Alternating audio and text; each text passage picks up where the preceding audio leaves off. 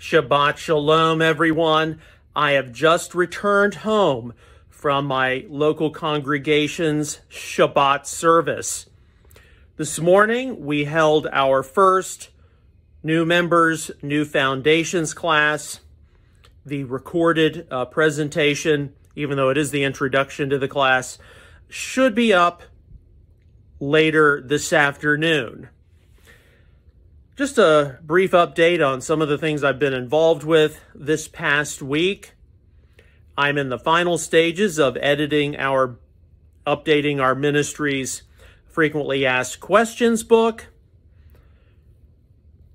I'm about to also complete the edits and updates to Torahscope Haftarah exhortations, and I think I have a little more than a week with the Holy Scriptures for the Practical Messianic Combined Survey book. Did have kind of a hiccup this week, technically, on some website-related things, which delayed, but it's all in the Lord's timing. I do encourage you all to follow me on social media. I also encourage you all to be sure to subscribe to our ministry's email updates, which you can sign up for outreachisrael.net or messianicapologetics.net.